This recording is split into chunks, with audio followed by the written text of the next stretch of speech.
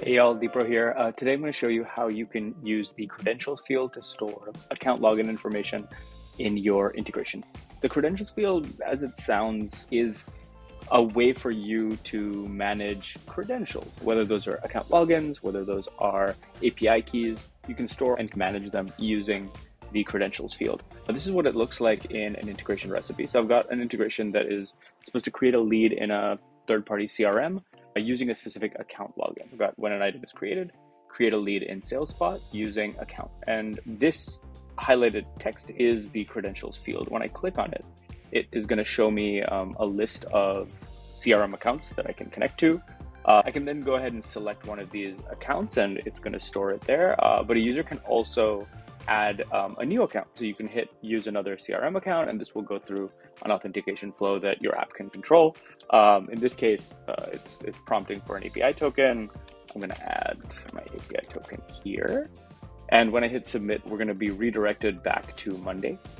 And the account is now going to show up in my integration. So now I can see Charlie at salespot.com. When I click on that, I can then select the account that I just added. Now let's go ahead and hit add to board. And that's going to create this integration on my board. Okay. Now let's talk about how you can add a credentials field to your app. For this, I've got a demo feature that uses essentially the quick start for integrations that you have access to.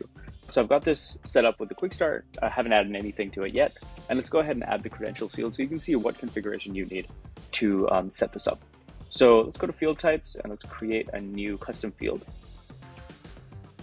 And let's call this CRM account, right? And this example is just for a CRM, but of course you can use this to manage credentials for any kind of account, whether that's your own platform, whether that's a third party that you're trying to integrate with, or even if you're trying to create an integration that connects to multiple Monday accounts. Let's put this default key to be account credential. All right. And now when you configure this, you're going to have to select a type of custom field. In this case, we're going to select credentials. And now we're going to supply a couple of different URLs. I've already configured a base URL here, so I'm just going to configure the endpoints. And here I'm going to do credentials/get. So this is the URL that's going to get the credentials when a user first opens it. Credentials/create to authorize and create a new set of credentials. And credentials/delete to delete the credential. And now that I have the field, I'm going to have to add this to a workflow block as well. In this case, I have my classic transform text workflow block from the quick start, and I'm just going to leave this as is just for demonstration purposes. Of course, this doesn't make a lot of sense given the use case. And I'm going to choose the recipe sentence for the source, which means that the user is going to have to select which account they want to use when they're setting up the recipe. And I'm going to just call this account. And once I've added the field, I need to add this to the sentence. So transform it to text using account.